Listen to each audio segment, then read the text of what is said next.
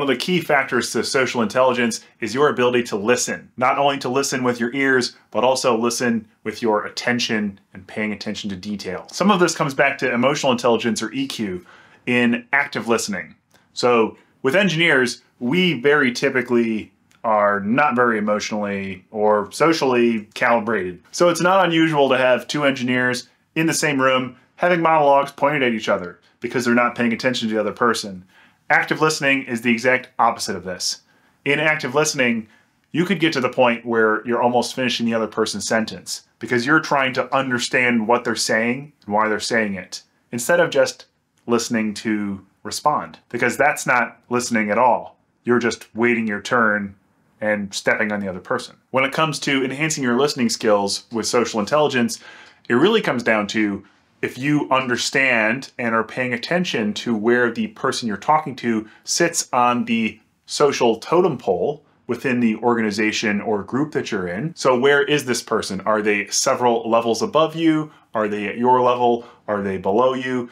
Understanding where they are and how they interact. So if you have someone who's from a sales background, their interaction style is going to be considerably different on average than someone who's a software engineer. Those communication styles being so disparate, if they are, is going to cause you to have to work on your listening skills to be able to understand and listen to both parties. Because sometimes the medium is the message.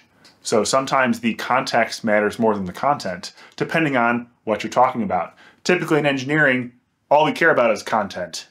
We don't care about the context, but sometimes you're going to have to. In social intelligence, you're going to have to read between the lines and see the things that are unsaid. As you get higher up in your organization and you start maybe talking with people outside the organization, there's going to be a lot more politics than if you're just staying in your little lab or whatever little group you're in, and maybe your work output only goes to an internal customer. That's going to be considerably different social intelligence required to be able to deal with that. So do you understand the social landscape of your organization and how you fit in it? That's something that you need to go figure out for yourself, because nobody's coming to save you. Once you know where you sit in the organization, working on your listening skills can be as easy as active listening with whoever you're talking to.